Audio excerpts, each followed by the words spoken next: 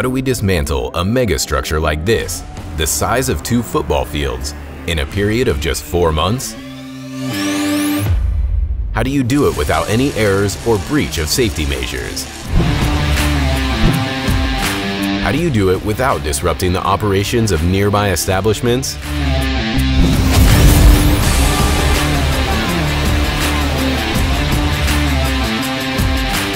Impossible.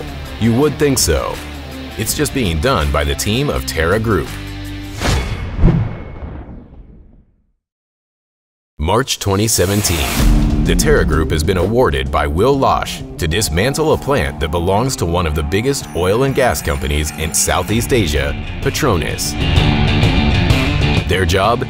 To get a megastructure, a complete PVC plant, cut out part by part, packed and shipped from Malaysia to India within just 150 days from start to finish. In technically demanding assignment like this, there's no room for error, as this will cause costly downtime to our projects and to our client.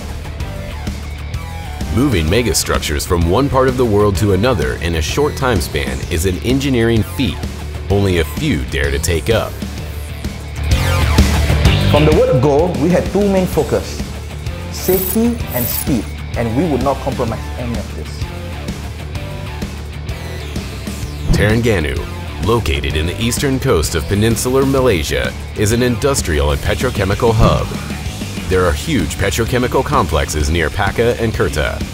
The project started in Kerteh, where the PVC plant was situated. A massive project of this size needs to get a lot of clearances from authorities. At Tera, we handle all the documentation in-house to make sure when we hit the ground, there are no delays. I must say, we have a very good team which can handle all necessary documentation in a professional and accurate way. As the decommissioning project started, the first job in hand was to get the containers delivered to the site.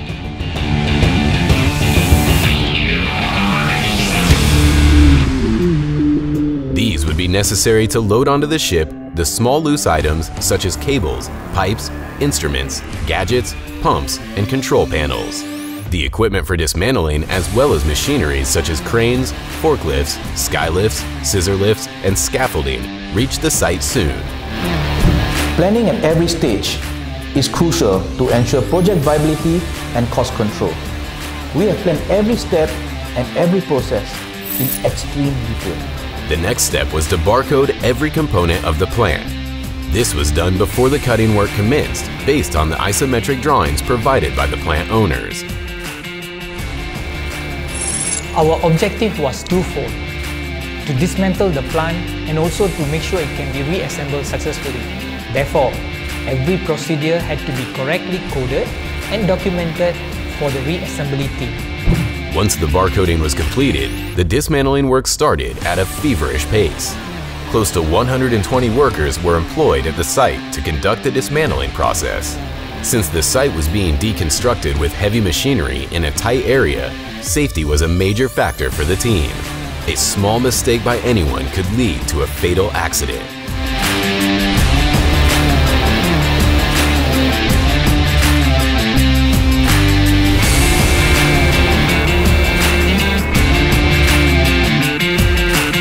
Safety on the site for our workers was critical. We will never compromise on it. All crews were qualified with CIDB or Construction Industry Development Board permit, as well as oil and gas safety passport. In-house training from NIOSH or National Institute of Occupational Safety and Health were conducted to fulfill all safety requirements. All contingency plans were put in place, like fire and chemical safety. With the help of the safety officer, daily checks and balances on the ground were conducted to ensure zero tolerance towards non-compliance. We managed to pull off this huge project without a single accident, not even a small incident. That speaks a lot about our safety practices.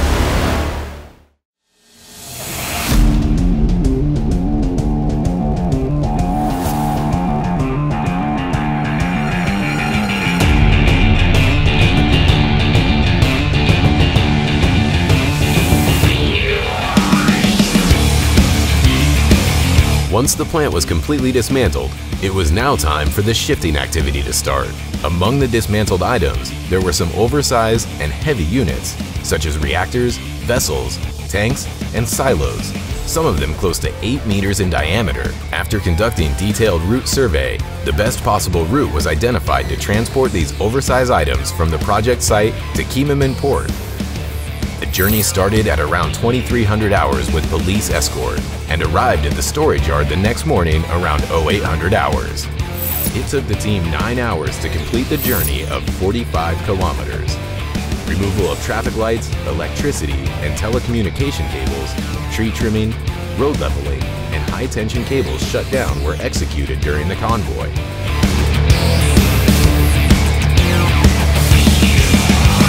Being there on the ground is critical for the success of such a project. You must be aware of all the on-ground issues and be prepared to tackle them immediately. Finally, it was time to lift the cargo into the ships. The port of Kerteh, Kemaman, located around 32 kilometers from the plant site, was selected as the embarkation port for the cargo to set sail. The heavy cargo would travel to DG Port near Mumbai in India, its final destination. Close to 16,000 freight ton cargoes were loaded and shipped with 2 separate break bulk vessels. All loading and lashing activities of the cargo were supervised by the team to ensure the cargo met all loading requirements and was shipped successfully.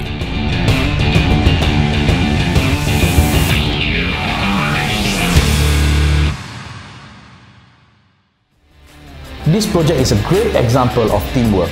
Without teamwork and understanding, such a mega project cannot be accomplished.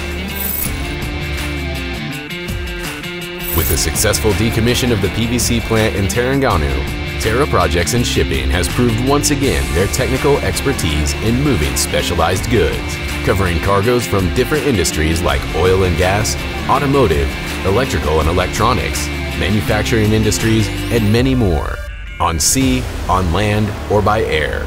Tera Projects and Shipping is a name you can trust.